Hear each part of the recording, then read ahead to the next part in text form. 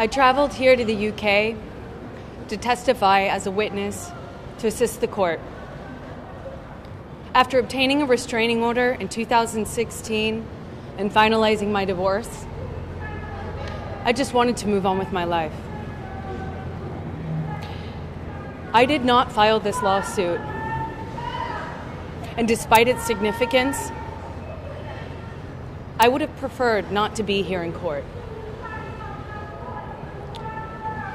It has been incredibly painful to relive the breakup of my relationship, to have my motives, my truth questioned, and the most traumatic and intimate details of my life with Johnny shared in court and broadcast to the entire world.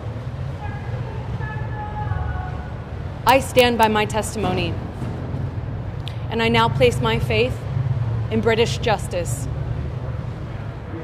Although I did not bring up this lawsuit, I am aware of the precious resources being consumed by his litigation, and I will be glad to see those resources redirected to more important legal matters delayed by the COVID-19 pandemic.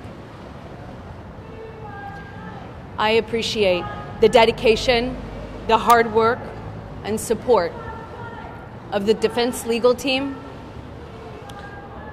as well as my US and UK lawyers. I also wish to extend my thanks to the very diligent and kind court staff and the police, who have been so sensitive in ensuring my safety, my protection, so that I could testify in safety. And finally, my heartfelt thanks for all of the tremendous and overwhelming outpouring of support that I have received and the many messages from all over the world. You have given me so much strength,